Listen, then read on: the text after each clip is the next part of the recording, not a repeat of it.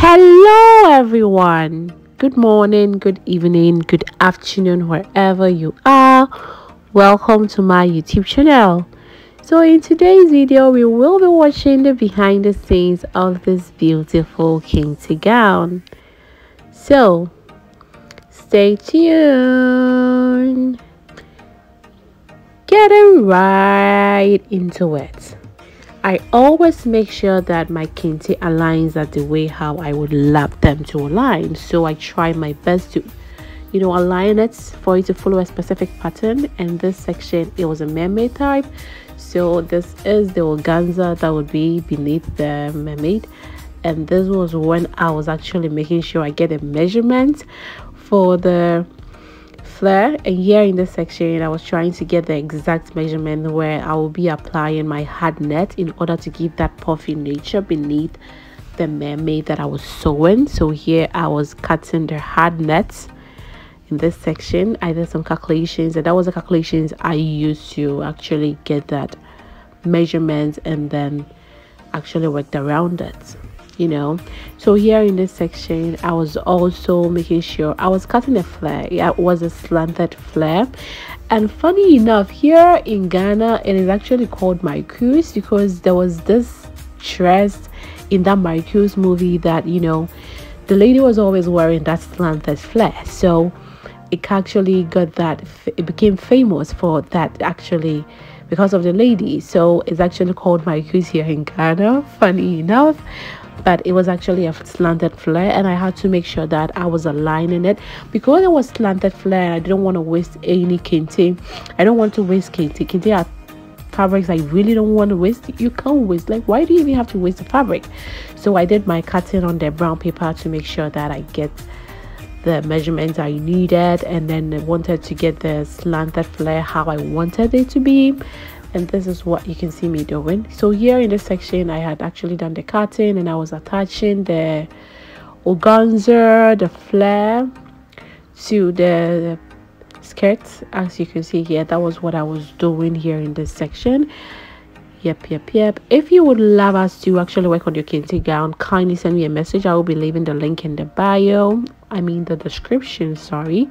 So kindly do. So this was the down section. So the down was finally complete. Have you seen how the patterns are aligning? This is what I was talking about. Okay, this was what I was talking about. Here in this section I was dealing with the upper part of it, the corset kente, the upper sections. So I actually always make sure I do my cutting on patterns, brown paper when the need arises, especially when it comes to kente. Here I was doing the sewing, and I was making sure that it was going to get snatched as I wanted it to get snatched. So here in this section I was making sure I was cutting all the threads. I always try my best to make sure I cut all the threads. That was how it was looking. Have you seen the breast? Yes. And this is it. Bead and spin is basically in stock. If you would love to purchase some, kindly send me a message on WhatsApp. I will be leaving the link in the description so that I get to deliver it to you wherever you are. Payment before delivery. Yep. So here in this section it was the beading section, so I actually had to get my bead and spin, and it helps me to achieve beading. Like, I get to bead more in the shortest possible time. Is extremely efficient. It helps me really manage my time positively, and it's just so amazing how this cute adorable machine can basically help you achieve a lot in the shortest duration. So here in this section I was doing the beading, and the beading tutorials has already been uploaded on the channel.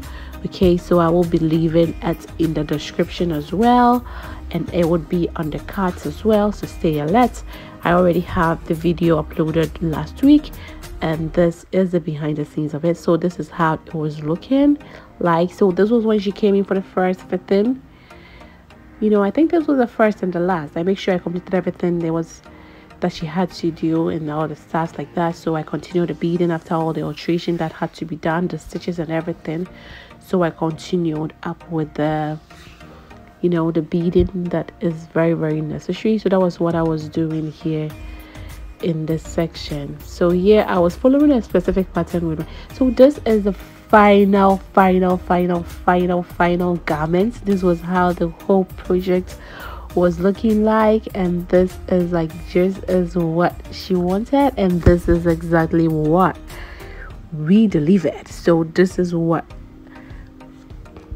she got at the end of the day. So if you were loving this video, kindly give us a thumbs up and then subscribe for more amazing videos like this. But hey, don't forget to watch our videos all the time, because we upload videos every week. So stay alert, don't forget to subscribe and like.